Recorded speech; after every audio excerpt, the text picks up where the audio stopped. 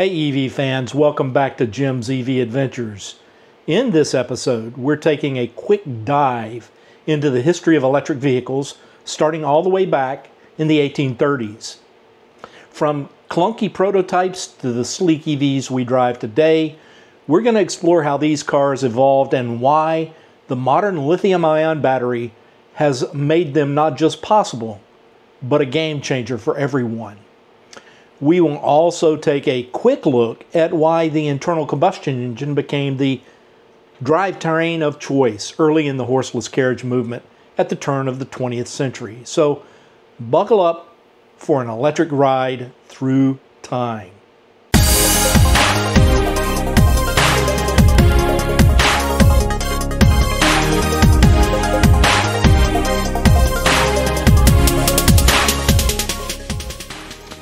First, we're going to cover that period of time between 1832 and 1900.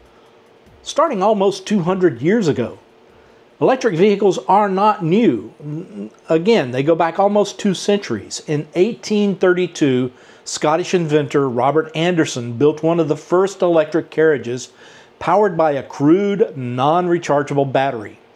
Think of it as a science experiment on wheels. Slow and impractical, but proof that electricity could move a vehicle. Move forward a few decades, the lead-acid battery was invented in 1859, but it did not become scalable until the early 1880s. It is likely but not proven that the first human-powered carrying electric vehicle with its own power source was driven down the streets of Paris in 1881 by Gustave Pierre Trouvé. By 1884, things got serious. Improved battery designs led to practical EVs, and Thomas Parker, who was responsible for electrifying the London Underground, built an EV in 1884 and was using it for urban transport. By 1900, EVs were a big deal in the US, making up about a third of all vehicles that were on the road. There were not many. They were quiet, clean, and easier to drive than gas or steam-powered cars, which were noisy and required constant maintenance. Women especially loved EVs for their simplicity. No cranking required, but what happened? Why did their popularity wane? By the 1910s, gasoline cars took over. Henry Ford's Model T, introduced in 1908, was cheap and mass-produced, making gas cars affordable. Huge oil discoveries kept fuel prices low, and gas stations popped up everywhere, while EV charging was limited to the urban landscape. Remember, there was no rural electrification project in 1910.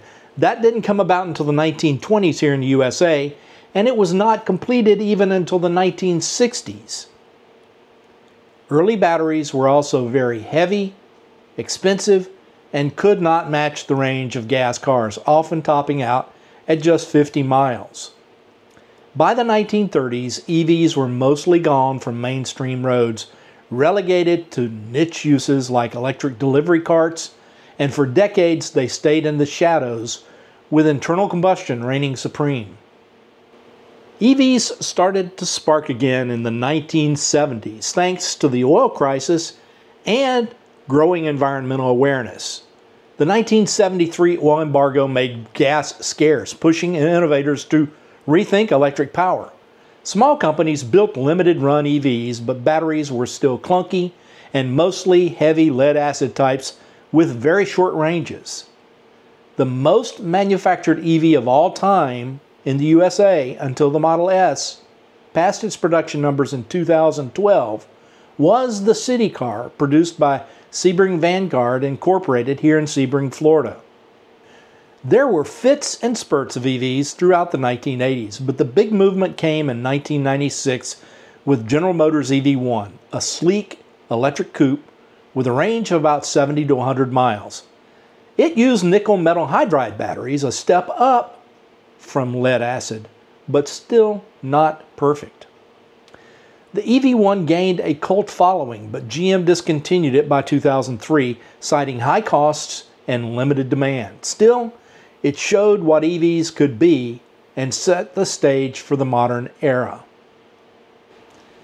Enter the lithium-ion battery, the tech that changed everything.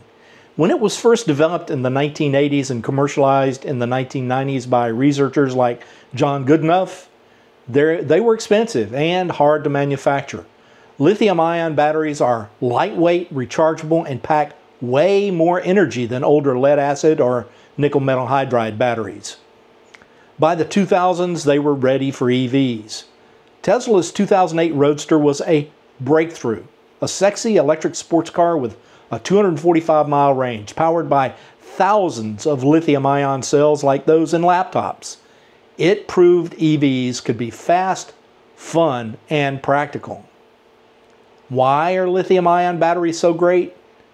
They store more energy per kilogram than any other battery out there, about 150 to 200 watt-hours per kilogram compared to only 30 or 40 watt-hours for lead-acid batteries. They charge faster and last longer, up to 1,000 or more charge cycles, and lose less energy over time. This made EVs accessible to the masses, with models like the Nissan Leaf and the Tesla Model S offering ranges over 200 miles. Costs have plummeted and battery prices have dropped from about $1,100 per kilowatt hour in 2010 to about $120 per kilowatt hour in 2024, making EVs cheaper to build and buy. Now, as the shift away from internal combustion engines continues to gain momentum, global EV sales hit 14 million in 2024, with charging networks expanding fast, from Tesla superchargers to public stations powered by renewables. There are currently over 80,000 DC fast charge stalls in the USA today. That number is growing rapidly as companies like Walmart and Iona and BP Pulse enter the fray, and many more companies are following their lead. Lithium-ion batteries didn't just revive EVs, it made them a no-brainer. Models like the Ford Mustang Mach-E, the Rivian R1T, and the Chevrolet Bolt all offer ranges over 250 miles with prices starting way under $40,000. Fast charging tech can juice the battery up to 80% in 20 minutes or less in some cases. And the future's even brighter. Solid-state batteries and manganese-rich batteries already in testing could double range and cut charging times further by 2030. EVs are now practical for road trips, city commutes, and everything in between, just like I've shown on my many adventures here on this channel. They're not just for tech geeks or eco-warriors, they're for anyone who loves to drive an automobile. EV fans, that's the story of how electric cars went from an 1830s experiment almost 200 years ago to today's lithium-ion powered revolution. What's your favorite EV from history? Or which modern model are you eyeing? Drop it in the comments. Hit like, subscribe, and ring that bell for more from Jim's EV Adventures. Let's keep exploring the road ahead, and I will see you out there or somewhere along the route from point A to point B. And drive electric.